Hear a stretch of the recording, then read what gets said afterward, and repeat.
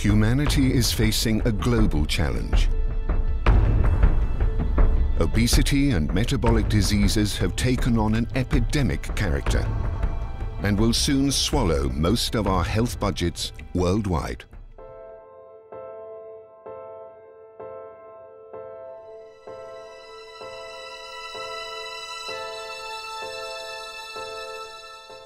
In Denmark, though, the Novo Nordisk Foundation is creating history. With a research donation of 885 million Danish kroner, the equivalent of 170 million US dollars, this is the biggest donation ever given in Denmark. It will finance a global research center in Copenhagen.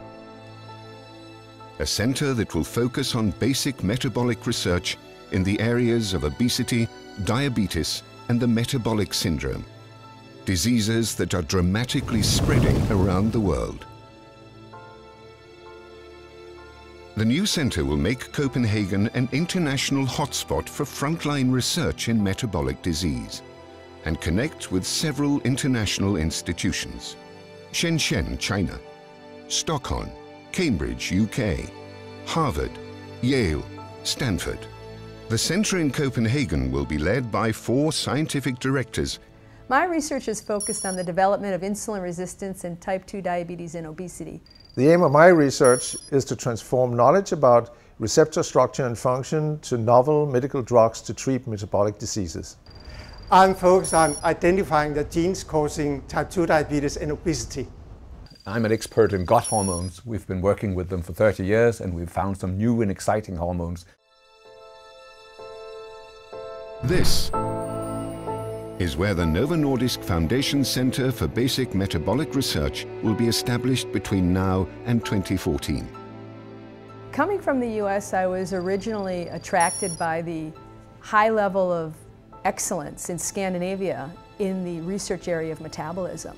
And this new center will function as a magnet to continue in this tradition of excellence in the area of metabolism. In some parts of the world, 30 to 40% of the adult population is overweight. We're living in the midst of a worldwide epidemic of type 2 diabetes, and young generations will be confronted with a constant increase in obesity. A key philosophy for the new center in Copenhagen will be collaboration and knowledge flow.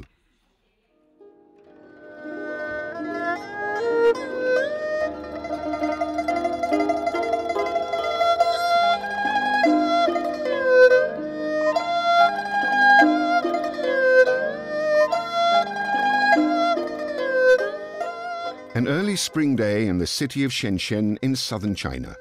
People are in the streets enjoying the fact that it's Sunday and the shops are open.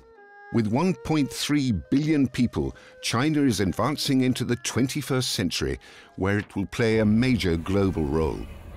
In the streets of Shenzhen, you meet the citizens of modern China. Professor Olaf Borbu Pedersen is a genomics specialist and has had an important role in establishing the Danish-Chinese initiative. This initiative has led to close links between Copenhagen and the Beijing Genomics Institute. We are in the middle of a genetic revolution. We are in China. In fact, we are at Beijing Genomics Institute, which is a world-leading center for DNA sequencing. And here we definitely feel the pulse and the nerve of the genetic revolution. And the fantastic story is that this center will form an alliance with a new Copenhagen center. So together we will be an international powerhouse within the field of medical genetics in the world.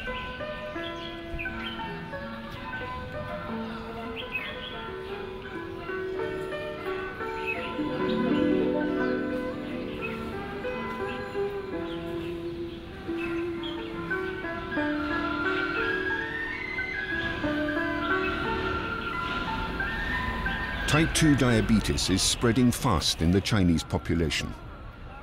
Western food and lifestyle is extremely popular among the Chinese and could explain why diabetes is becoming a part of China's new lifestyle. But there is much more to it than food. Genes.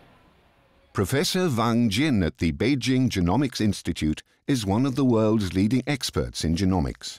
Genomics cannot be done alone. We have the big technology platforms which already become a Sino-Danish joint efforts. We have a Sino-Danish Genomics Center there.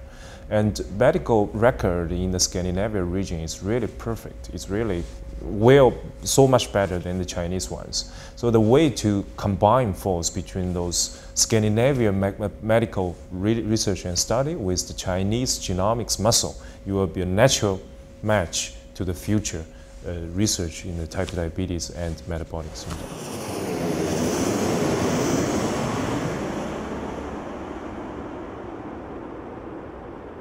In the United States, Harvard University is at the vanguard of metabolic research. At the Joslin Diabetes Center, Professor Ronald Kahn is the leading voice. In the United States, for example, you know that the average weight of an adult has gone up almost a half a kilogram per year for the last decade. I think that the work in diabetes already is very strong in Copenhagen, and I think that this new center will expand its breadth to include a much broader range of metabolic disease. A new awareness has to be created to fight the epidemic of obesity and type 2 diabetes. We all have to eat and drink differently, and we need to exercise more. At the center, we'll be performing basic research in metabolic diseases, which can then be used to create novel treatments. We'll exploit the knowledge that obesity surgery can cure diabetes overnight, and that it can create a huge, substantial weight loss that'll last a long time. What we want to achieve in this center is to devise new therapies for obesity and diabetes, and we want to base them on the things we have learned from obesity surgery. We know that there are hormones doing terrific things, and that's what would be the basis for the new therapy. Mankind has been around for thousands of years. We have fought wars and created not just the 7 wonders of the world, but have shown ingenuity in finding new ways to push our civilization ahead.